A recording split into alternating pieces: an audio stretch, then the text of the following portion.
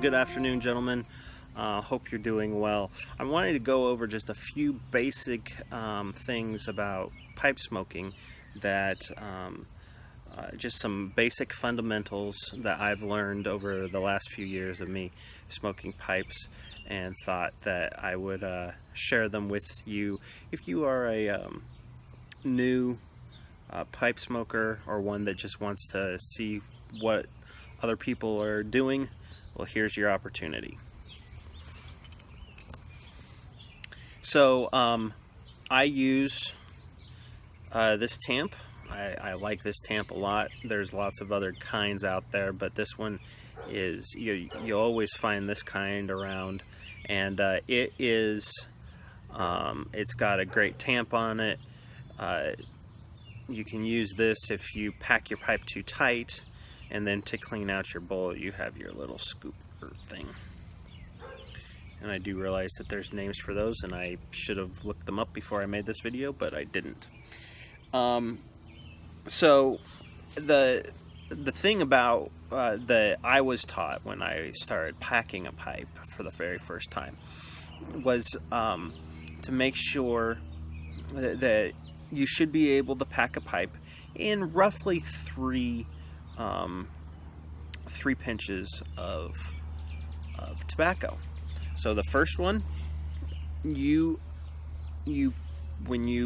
take it and you actually put it into the bowl and you press it down, you're supposed to press it down at the strength that you would shake a baby's hand. Then your second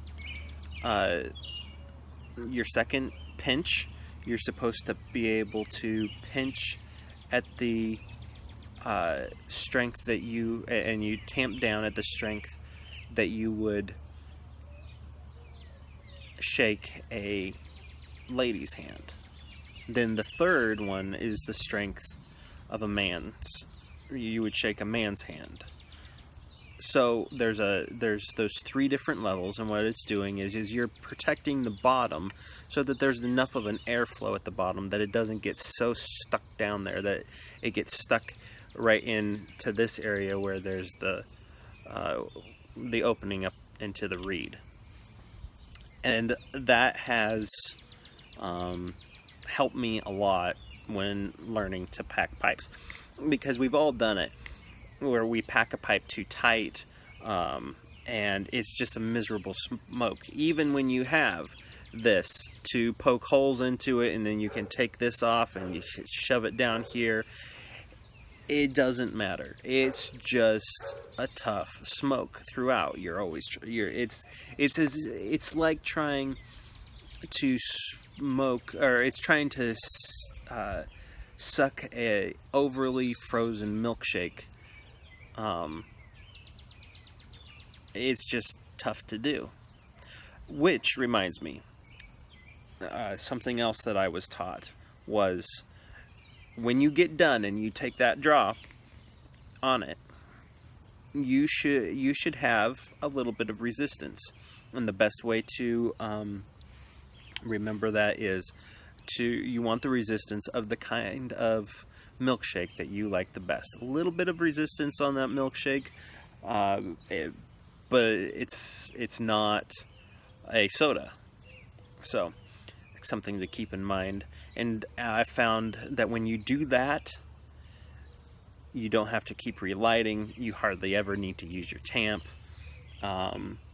That is what I've learned to just create a good and enjoyable pipe. Now, something that I didn't do for a while until I learned more about it was the need for cleaning a pipe.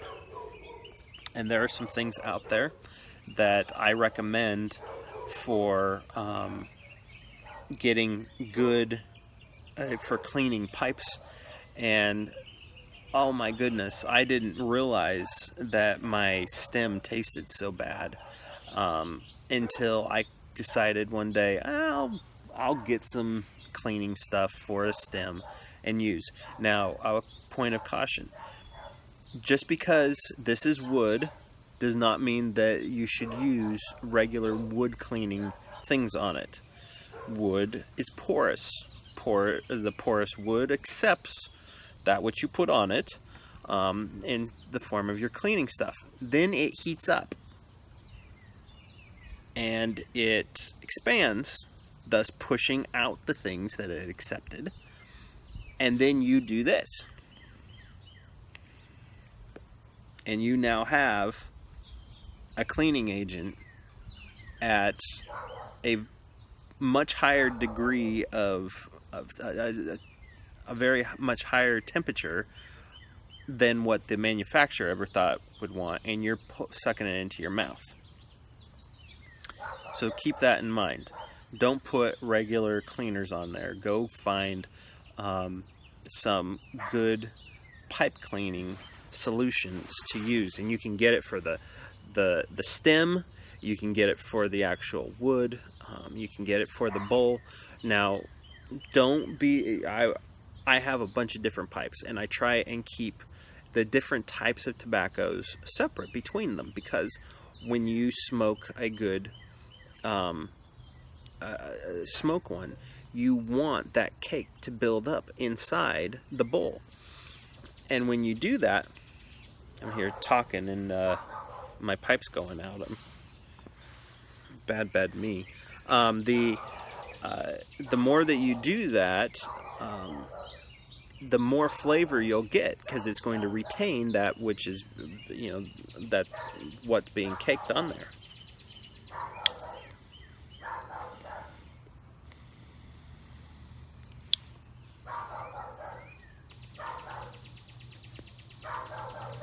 So if you could start combining different tobaccos, like very different tobaccos, let's say an English tobacco and a aromatic, you're going to get a very confused taste after a while in your pipe, just because your pipe is now experiencing you're experiencing all those caked onto the pipe plus whatever you're actually smoking, and it will get confusing. And it takes a lot then to try and get that out of your pipe, because your pipe is supposed to retain past smokes, which I think is very cool. So I'll tell you very quickly that I use here a Vector light. It's got a great pipe light on it, plus it has one, I don't know if you can see that, there it is, a hard flame for a cigar. So, but once you get done, and it's always good to, once you get, if you smoke an entire bowl, give your pipe a rest. It expands. It goes through a transformation process. You'll be able to tell that. Just you will notice it by the fact that your rim, or sorry, your stem is not as loose as when you first start smoking it. By the time that this bowl gets warm and the wood expands, your stem is much more difficult to take apart. So there's some basics on starting out your first pipe, or learning different techniques in which to do that. So do you have any techniques, anything that you've learned that you want to share? Please comment, like this video, subscribe to the channel. There's lots of other pipe and cigar things coming, but also a whole bunch of other playlists with a lot of different things that are an interest to gentlemen such as myself, and hopefully you too. So take care, and we'll see you next time. Have a good day, gentlemen.